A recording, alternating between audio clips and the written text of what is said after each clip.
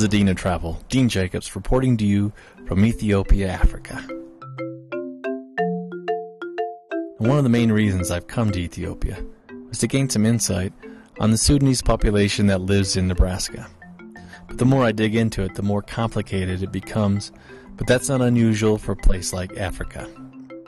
A political situation that dates back to 1955 with several layers of conflict escalated in 1983 as fighting in northern Sudan pushed into the south, creating a situation where thousands of people fled into surrounding countries like Ethiopia.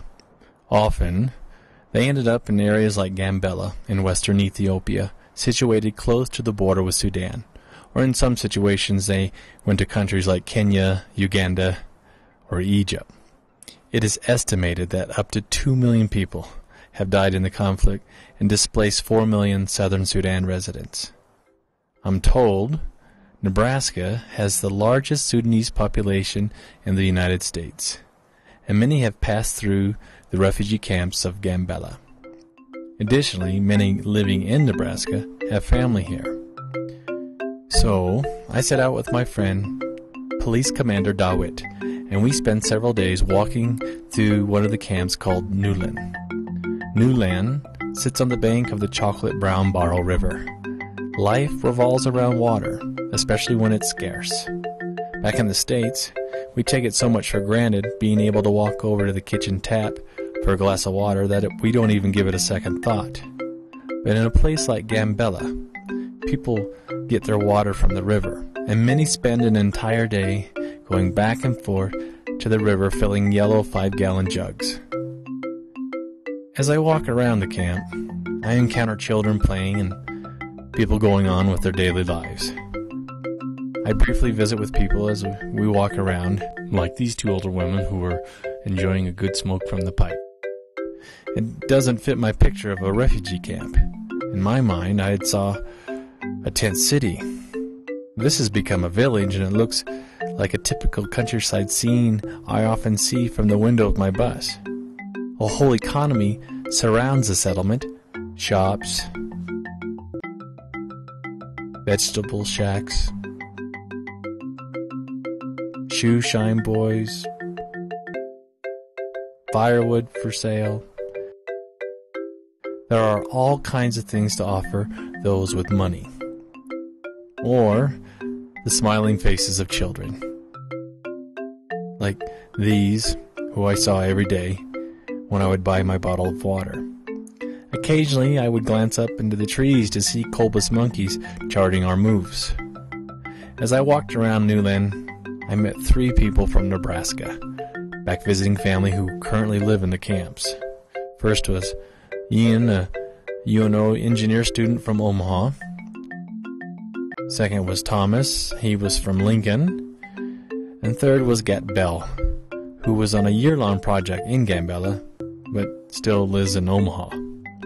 With them I shared injera and some of the local fish out of the Baro River. And we talked about what it was like to go from here to Nebraska and then back again. I also ventured outside of Gambella to see other villages. Those who live further away from the river seem to have a harder life, but they still know how to smile and have fun. They were quite curious about me. Of course, much of their life is centered around gathering water. Like these 3 boys who were taking a short break as they moved large jugs of water back to their homes. While in Gambella, I visited the New Trust School of Academy. The school director was a nice man called Mr. Dabul. The school had 35 orphans who were sponsored by people back in Nebraska.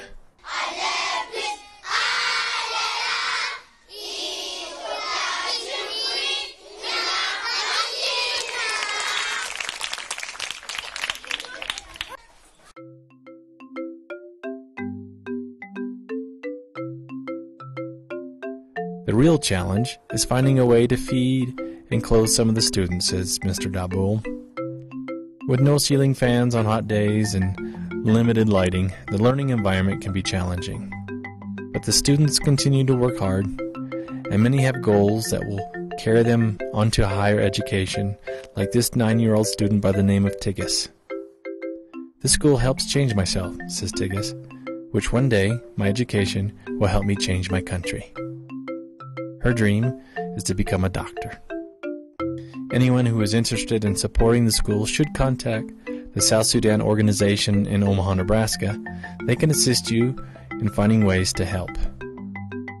Every evening, as I sat outside my hotel room, I would watch the amazing scene of the day coming to an end on the Barrow River, as thousands of people would come down to cool and clean off after a long, hot day. As I watched people, I noticed when they first entered the river, they would throw stones into the water before stepping in. This, I learned, was a way of checking for any crocodiles who might be lurking in the brown waters. 2 days before my arrival, someone was taken from the bank of the river by a large crocodile, so their concern definitely had some merit. This was the end of the dry season, and before too long, the Barrow River will be swelling with water, and this scene will fade away until a year from now, when once again the dry cycle repeats itself, and beautiful silhouettes of evening bathers mark the end of a long day. I sit and I wonder how it must be to go from the banks of the Barrow to the banks of the Missouri in Nebraska. Tune in again. There's more to come from Ethiopia.